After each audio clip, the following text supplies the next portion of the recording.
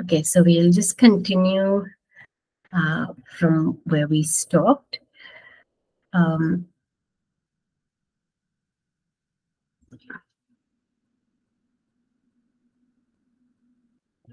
Yeah, so we were looking at let all prophesy. The spirit of prophets are subject to the prophets. God is not the author of confusion, but of peace, as in all the churches of the saints. And so this is why we want order in the worship when we gather as a church, that there be order, that things are done in a way that allows for things to happen peacefully, that there's no confusion. All that is because God himself is a God of order. He doesn't do things in a way that is confusing. He does things in ways that enable peace. And so that's how the church should be, how our gatherings should be conducted.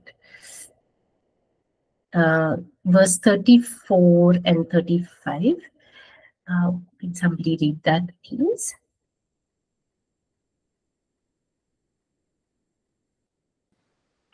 First Corinthians chapter 14, verse 34 and 35. Let your women keep silent in the churches, for they are not permitted to speak, but they are not to be submissive, as the law also says. And if they want to learn something, let them ask their own husbands at home, for it is shameful for women to speak in church. Thank you. Okay, so yeah, verse 34. Let women keep silent in the churches. So we know earlier in 1 Corinthians 11:5, Paul talks about women praying and prophesying, and he says they should cover their heads when they are praying or prophesying, because if they uncover it, then they are dishonoring their head. So dishonoring themselves, dishonoring their husband by keeping their head uncovered when they are prophesying. So in the same book, so this is what we mean by looking at other teachings within the same book, right? So here he's saying women keep silent, but in chapter 11, verse 5, he's talking about women praying and prophesying in the church. So let's understand why he's saying women keep silent. He continues to say more about it. They are not permitted to speak, but should be submissive, as the law says. If they want to learn something, let them ask their own husbands at home. So we understand here that he's talking about a husband and wife, because he's saying women keep silent. If they want to learn something, let them ask their own husbands. He's not talking about unmarried women. And why is he talking about this? So women were not as educated in the law. They didn't have a general education, and they didn't have a spiritual education either.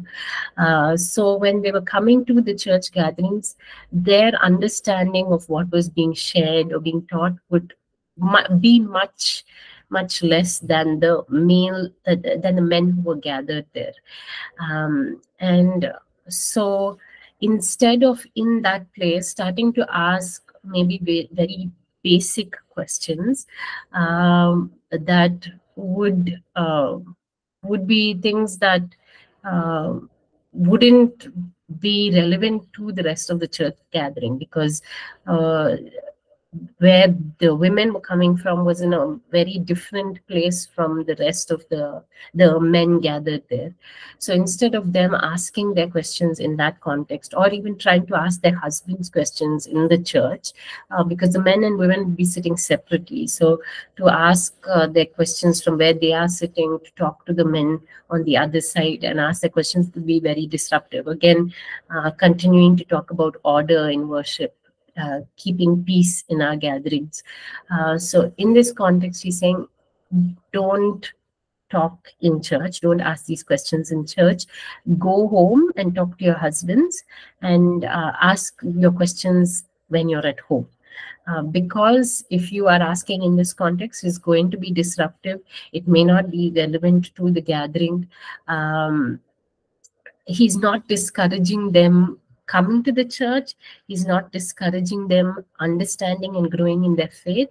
He's only saying, don't do it in the church, because we want to keep this, we want to keep a certain level of order and decorum within the church, and it is not appropriate in this context for you to ask questions that may be irrelevant, or to ask questions to your husband who is sitting in another part of the room. And so he says, for it is shameful for women to speak in the church. So understanding that this is between, he's talking to a husband and wife. So when you have questions, go home and ask your husbands in the context of your house, because if you're asking within the church, it will be disruptive to the church. Any questions on this?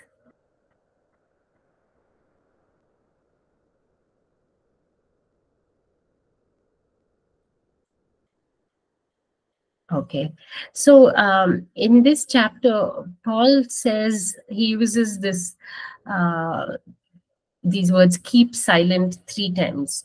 One time is when they are speaking in tongues and there is no one who can interpret. So if there's no one who can interpret, keep silent. Another time he says it is, take turns to prophesy. When you finished prophecy, when you finish sharing your prophecy, then keep silent, so that someone else can share their prophecy. And then the third time is, women, if you have questions, keep silent and ask your husbands at home later. So this is not to discourage women preaching or teaching in the church. The context is very different that of what Paul is talking about. It has nothing to do with whether women can preach in church or whether women can teach in church. Let's move on from there, verses 36 to 40. When someone read those verses for us, please.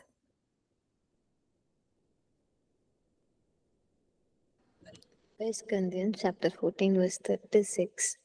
Or did the word of God come originally from you, or was it you only that it reached? If anyone thinks himself to be a prophet or spiritual, let him acknowledge that the things which I write to you are the commandments of the Lord. But if anyone is ignorant, let him be ignorant. Therefore, brethren, desire earnestly to prophesy, and do not forbid to speak with tongues. Let all things be done decently and in order. Okay. So he's just reminding them that if you think yourself to be truly spiritually mature, then you can see that what I am sharing is for the spiritually mature. And what I'm saying is coming from the Lord himself. So he's encouraging them to receive what I'm saying as teaching, as wisdom from the Lord. Don't be stuck in your ways of thinking, in your ways of doing things. Verse 38, if anyone is ignorant, let him be ignorant. Or on the other hand, it's also translated, if anyone wants to ignore this, let them, they themselves be ignored. This is similar to what he says earlier, knowledge puffs up, right?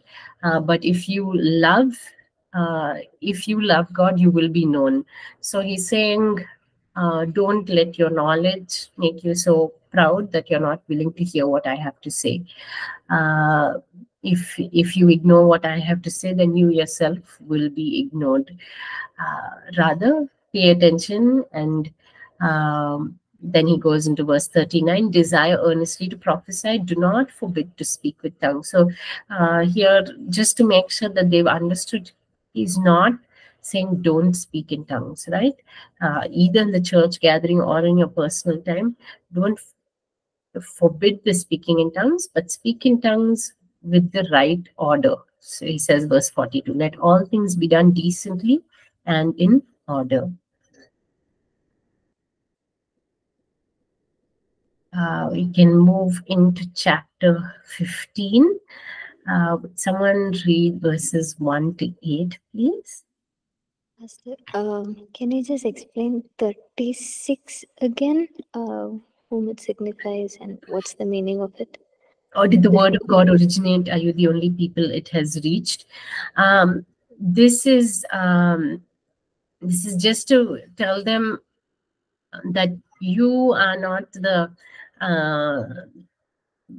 the source of God's word, or you're not the only people who know God's word. So don't be in a place of spiritual pride where you're unwilling to receive what I am saying. So if anyone thinks they are a prophet or otherwise gifted by the Spirit, let them acknowledge that I am right. What I'm writing to you is the Lord's command. So to say that what I'm teaching you is coming from the Lord, don't feel like you already know everything that God says, or you already have complete knowledge and don't need to hear what I am saying. So what I'm saying is also coming from God. And if you have the Spirit of God, then you will understand that this is of the Lord also. So just to help them be receptive to what he's saying as authoritative from God and as God's will for the church gathering. So this is not to be taken lightly.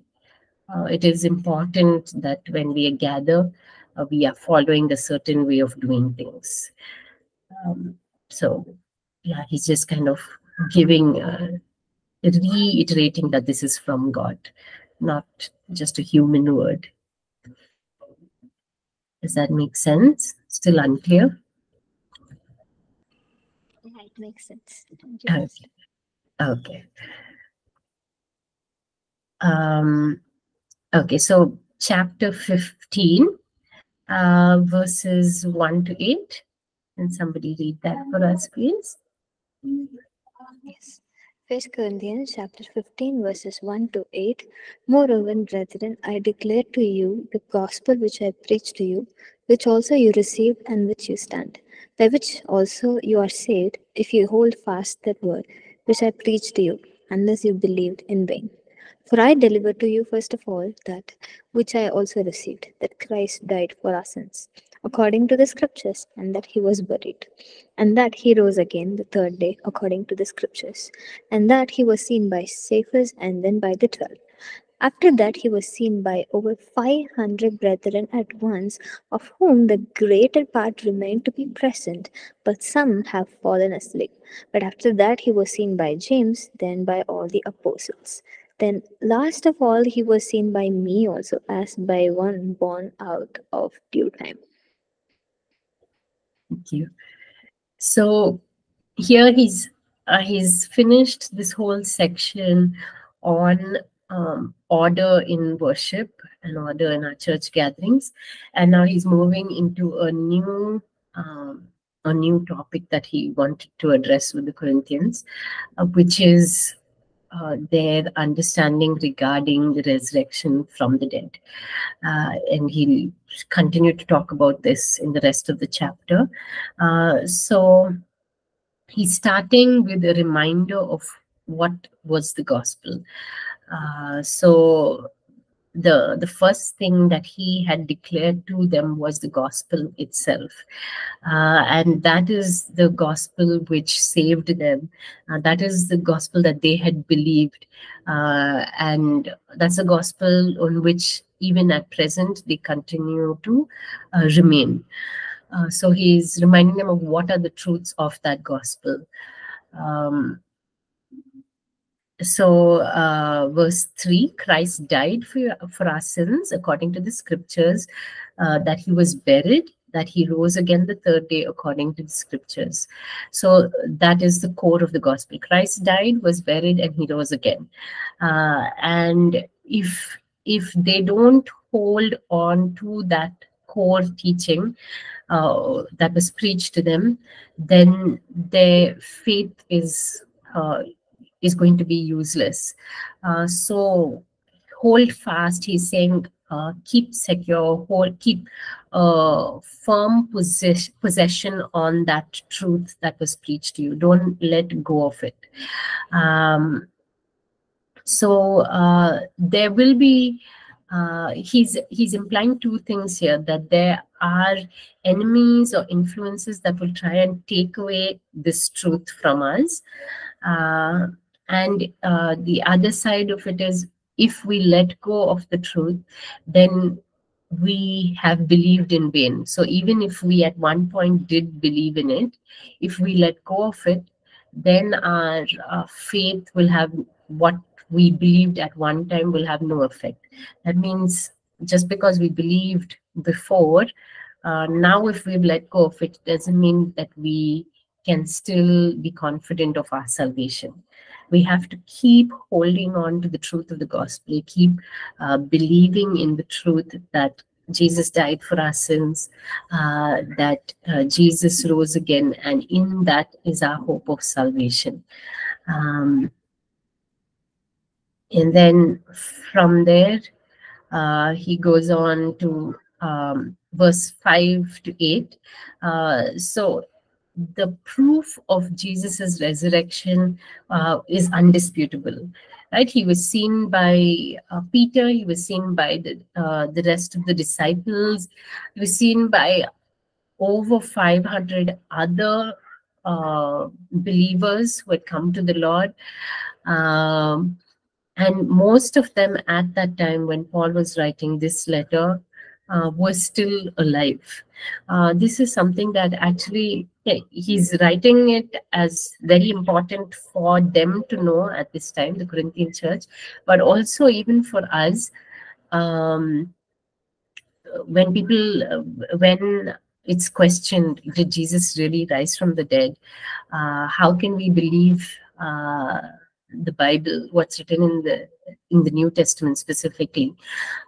Is that there were so many witnesses to Jesus's resurrection, it cannot be even questioned whether it really happened.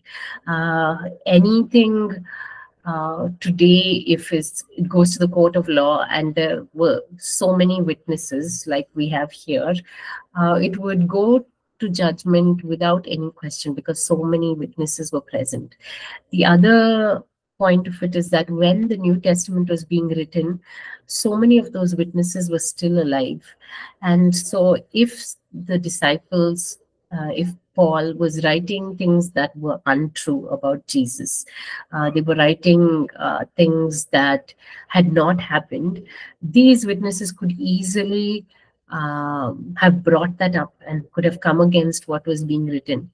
But because what they were saying was true, the fact that all of these people who were alive during Jesus's ministry were also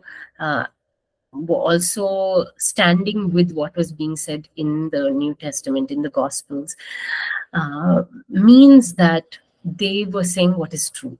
They were truly recording what Jesus had done. They were truly recording what Jesus had said, had taught. And these witnesses were proof of what was being said. They had also seen Jesus say those things. They had also seen Jesus do those things. Yeah, so basically in these first few verses, he is talking about the resurrection of Jesus being a very core belief for the church, and that the resurrection cannot be disputed. There were so many witnesses, and those witnesses were even alive at the time of this writing, and so if the Corinthian church was in any way unsure about Jesus' resurrection, they could go to those witnesses and talk to those people who are still alive. We go on from there, verses 9 to 11. Can somebody read that for us, please? 1 Corinthians chapter 15, verse 9 to 11. For I am the least of the apostles, who I am not worthy to be called an apostle, because I persecuted the church of God. But by the grace of God I am what I am, and his grace toward me was not in vain. But I labored more abundantly than they all. Yet not I, but the grace of God which was with me. Therefore, whether it was I or they, so we preached, and so you believed. Yeah. So he just goes into a brief description of his own role as an apostle. So he was not one of the first 12, but he was someone that God chose later. And so in humility, he recognizes that he is not one of the greatest apostles. On the other hand, he's the least. And he recognizes his that he himself was against the church, was persecuting the church. But only the grace of God is what saved him. And that grace had such a great effect on him because he recognized how unworthy he was of that grace, that it pushed him to work harder than the rest of the apostles. So that is something for us as well. Why is the gospel so core for us as believers even now? Like whether we've been believers for 3 years or 10 years or however long we've been believers, the gospel and the grace of God in the gospel is so important, because that when we remember that it is only by grace that we have been saved, that grace should push us to a place of giving our all for God, for sacrificing sacrificing our everything for the sake of Christ. And so to see that grace have effect on our lives, to push us to a place of serving, of sacrifice, of giving our all for God. But even in that, he recognizes that it is God's grace, even in that. So I pushed harder than the rest of the apostles, but it was God's grace with me, even in that, that enabled me to work so hard. And then he says, but whatever we did, we all preached the same gospel. So whether it was them or me, we all preached, and we preached the same gospel. And this is the gospel that you believed as a church. Let's go on from there, verses 12 onwards. Can someone read verses 12 to 19, please? 1 Corinthians chapter 15, verse 12 to 19. Now, if Christ is preached that he has been raised from the dead, how do some among you say that there is no resurrection of the dead? For if there is no resurrection of the dead, then Christ is not risen. But if Christ is not risen, then our preaching is empty, and your faith is also empty. Yes, and we are found false witnesses of God, because we have testified of God that he raised up Christ, whom he did not raise up, if in fact the dead do not rise. For if the dead do not rise, then Christ is not risen. And if Christ is not risen, your faith is futile. You are still in your sins. Then also those who have fallen asleep in Christ have perished. If in this life only we have hope in Christ, we are all men the most pitiable. Okay, so here he's coming to the core issue that he wants to address within the church. Some of them are saying that there is no resurrection of the dead. So somehow that teaching had come in, or that conversation or discussion had come into the church, that there is no resurrection of the dead.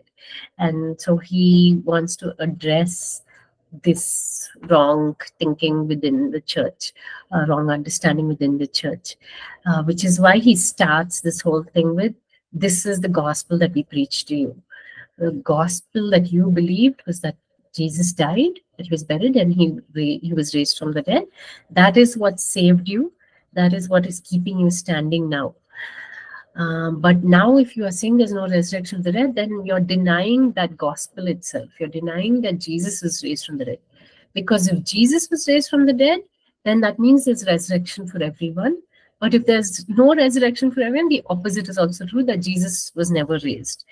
But he's already said that there were witnesses to Jesus' resurrection. I myself saw it.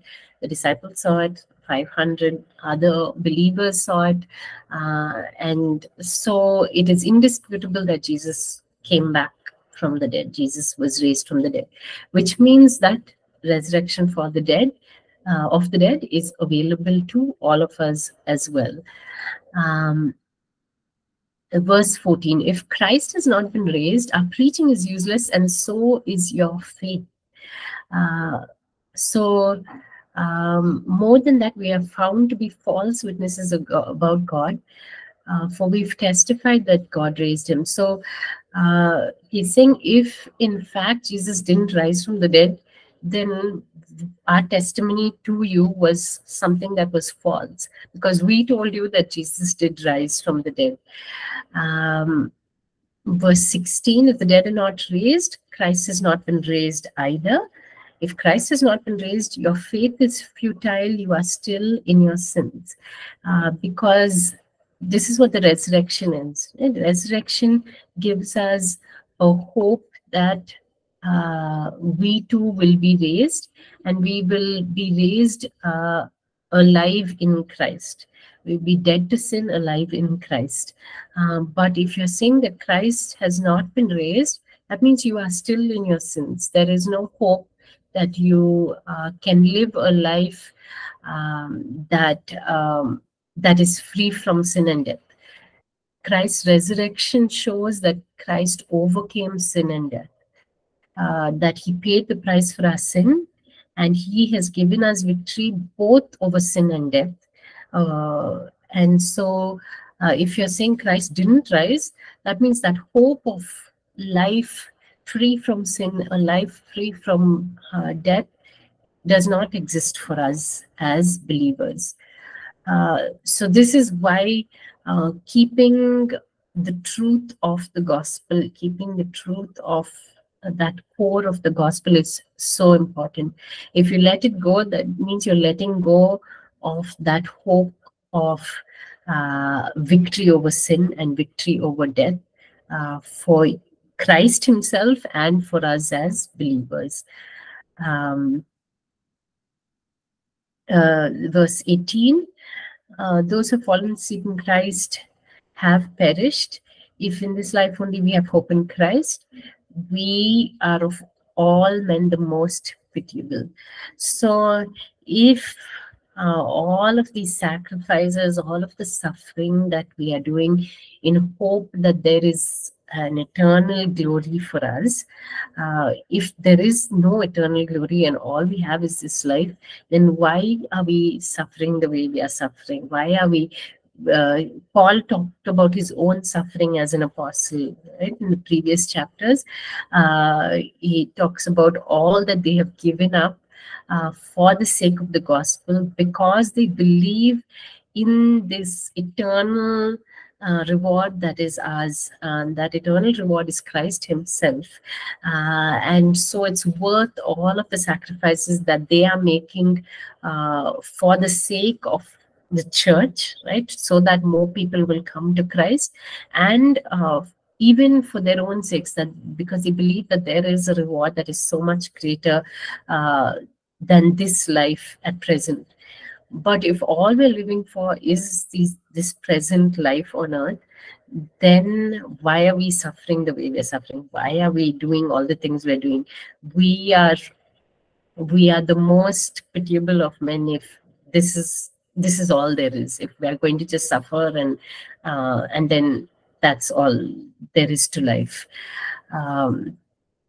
And then he goes on from there, verse 20 to 28. Will someone read that, please? Verse?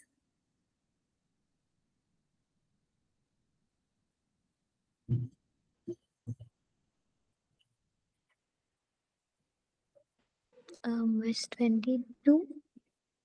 28. Okay. 1 Corinthians chapter 15, verse 20 to 28. But now Christ is risen from the dead and has become the first fruits of those who have fallen asleep. For since by man came death, by man also came the resurrection of the dead. For as in Adam all die, even so in Christ all shall be made alive, but each one in his own order. Christ the firstfruits, afterward those who are Christ at his coming. Then comes the end, when he delivers the kingdom of God to the Father, when he puts an end to all rule and all authority and power. For me, we must reign till he has put all enemies under his feet. The last enemy that will be destroyed is death, for he has put all things under his feet. But when he says all things are put under him, it is evident that he who put all things under him is accepted. Now, when all things are subject to him, then the Son himself will also subject to him who put all things under him, that God may be all in all. Thank you. So,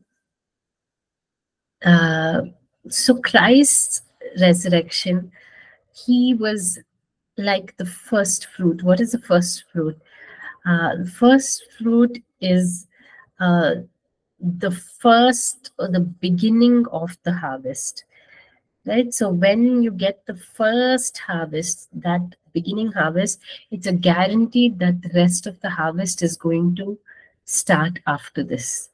And so Jesus was like that first fruit, the first one raised from the dead. And he acts as that assurance that the others following him will also be raised from the dead. Since by man came death, by man also came resurrection of the dead. So because death came through Adam, there had to be another man who lived, who would bring life, who would bring resurrection, and that came through Christ. In Adam all die, but in Christ all will be made alive. And so Christ is the first fruits of that new creation. And so our hope is in Christ, in that resurrection.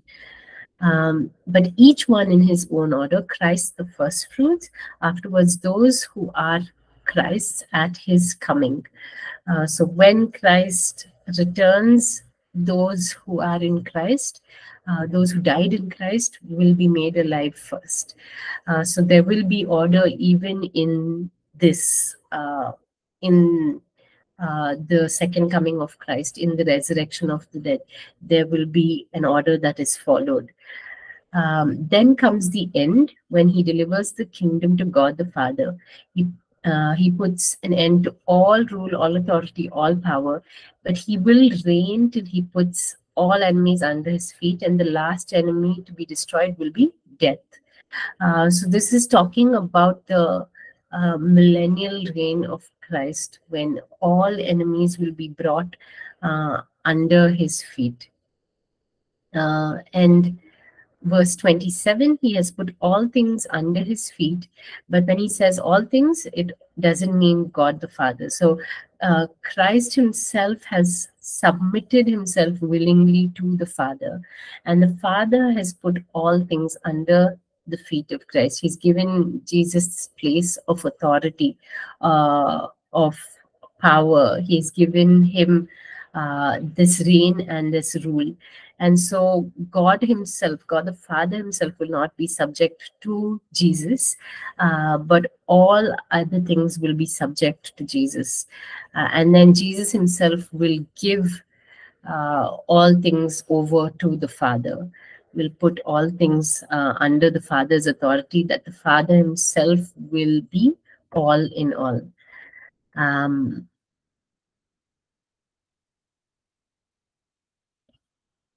So we move on from there, verses 29 to 34. Will someone read that for us? Otherwise, what will they do who are baptized for the dead? If the dead do not rise at all, why then are they baptized for the dead? And why do we stand in jeopardy every hour?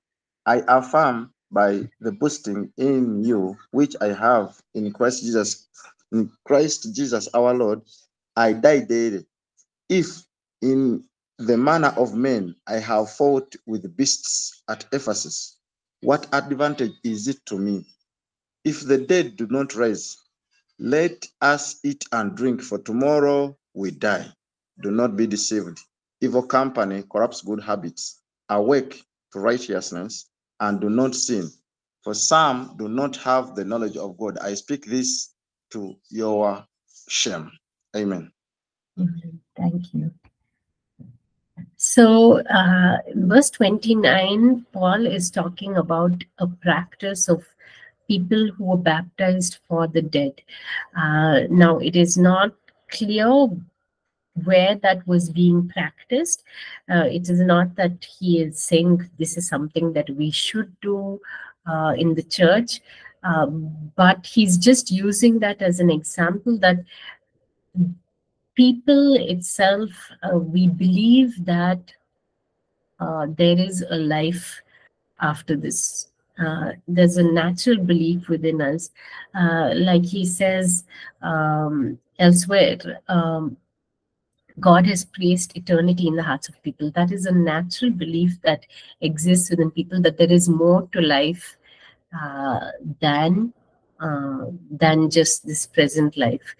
And so he's using that example of uh, that the fact that there is more to life, that there is a resurrection.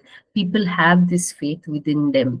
In verse 30, he says, what about we ourselves? We are giving everything, we are sacrificing so much. Like I talked about earlier, his own examples from his life of all that he sacrificed for Christ.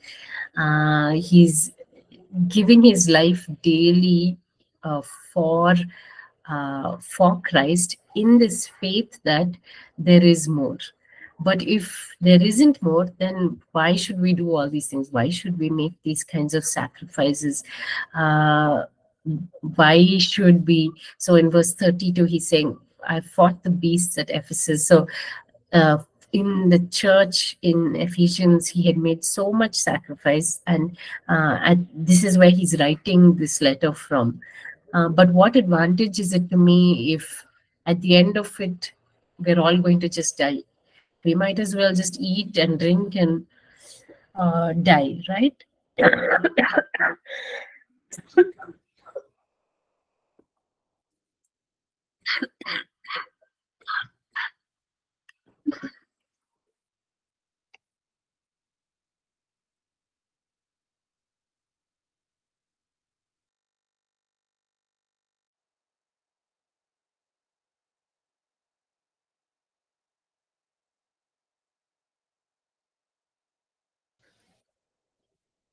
Sorry about that. Yeah, so he says, verse 33, do not be deceived, evil company corrupts good habits. Sorry.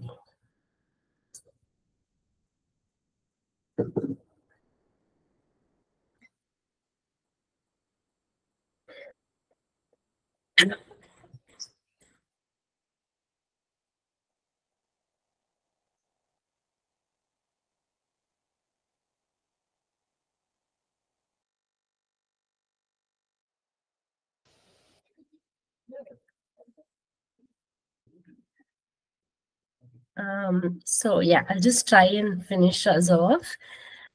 So he says, yeah, do not be deceived. Evil company corrupts good habits. Awake to righteousness. So he's saying, don't surround yourselves with people who are promoting this false teaching, because you will be deceived and then you'll start to live the way they are teaching, which is, yeah, just live for this life. Forget about eternity. Forget about forget about what is coming. Just live this life as if there is nothing else. If you're living in that way, then you will not make any sacrifices for Christ. You'll just start to live as if the present is all there is. And then verse 34, awake to righteousness and do not sin, for some do not have the knowledge of God. I speak this to your shame. So that's just a concluding statement to everything that he's been saying so far.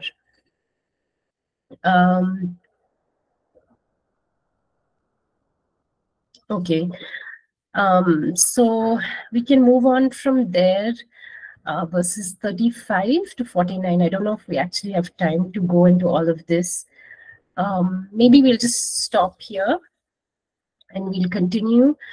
So I will try to do the video tomorrow and post it for the rest of this chapter and chapter 16, and see if I can start a little bit on 2 Corinthians as well. Yeah, we'll close.